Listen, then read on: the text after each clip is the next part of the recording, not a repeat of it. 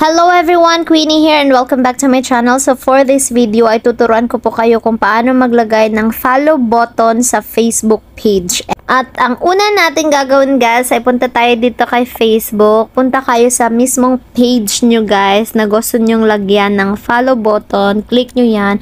And then as you can see, ito yung pinaka dashboard natin guys sa aking Facebook page na gustong lagyan ng follow button. And to make it sure na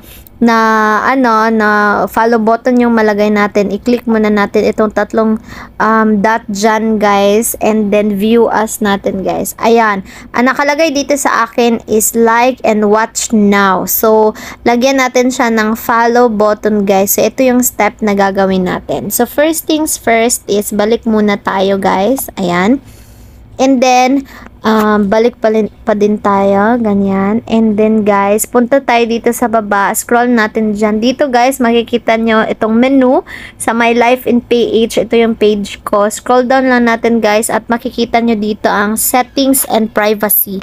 Click nyo yan guys, and then dito click naman natin itong settings. Okay, wait lang.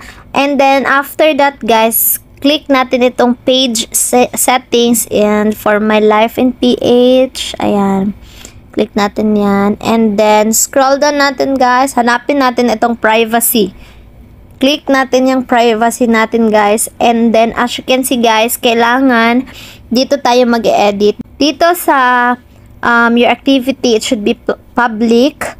Lahat naka-public dapat guys. And then dito sa do you want search engines outside of Facebook to link to your page? Yes, yan guys. On natin itong allow your page to be recommended to people looking at similar pages. And then dito tayo mag-click sa messaging guys. Ayan.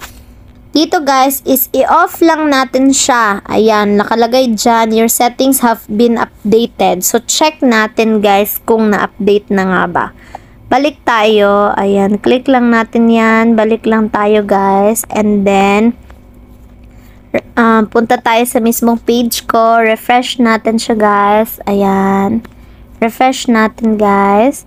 And then dito guys, edit natin itong action button.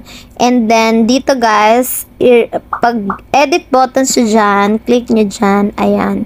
Walang nakalagay na follow dito guys, 'di ba? So, ang gagawin natin is, ayan, tanggalin natin yung watch now. Ayan. Remove natin itong messaging. Remove din natin itong watch now. Ayan. And then, balik tayo guys. Ayan. Refresh lang natin itong page natin. Ayan. Ayan. Refresh natin yan. Okay. And then, balik tayo dito sa tatlong dot guys. Dots pala. And then, click natin itong view as. Ayan. Pag ganito guys, like yung nakalagay.